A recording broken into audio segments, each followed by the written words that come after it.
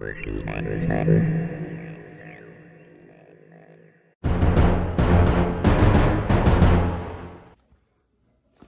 Fistful lead heads. Let's talk Fistful lead horse and musket second edition.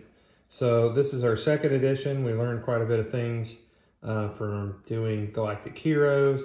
This brings it more in line with the rest of our games as far as how the basic mechanics work and everything.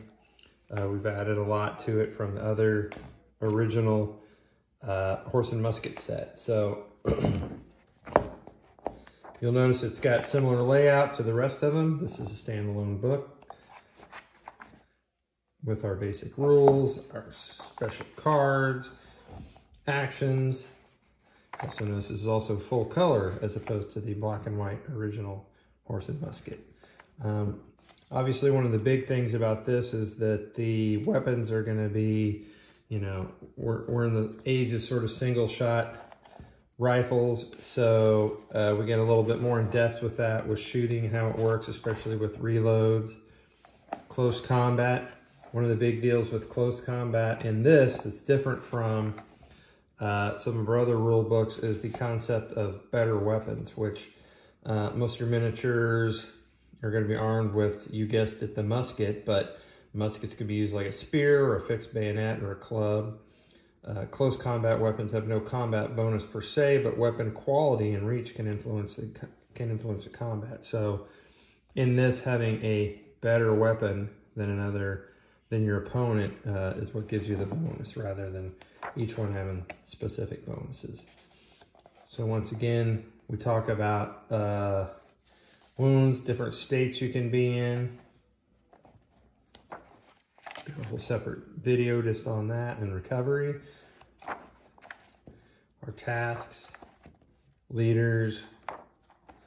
This is assembling your detachment. So instead of crews like we see in Galactic Heroes or groups that we see in the core rule, we're calling this a detachment just because in this period, for such a small group, they wouldn't have really had a formal name for a group that's operating 5 to 8 miniatures, sort of Richard Sharp style in the Sharp's rifles kind of thing. So this has got a few different traits in it that weren't in other core rules.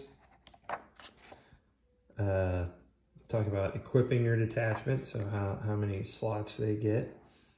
Go into some depth talking about the different types of weapons between, for instance, the difference between a smooth bore musket and a regular and a rifled musket. Mounts. A couple pages on making a campaign, and of course we've got scenarios. These are a few of them share the scenarios from the original horse and musket, but we've added quite a few more into the mix. And of course, a page with some stuff that you can photocopy. Nice big canister template. So that's our Fistful lead horse and musket. Once again, we've got, you know, not a whole lot of rules that you have to learn, especially if you know any of our other titles. This will be really easy for you to pick up.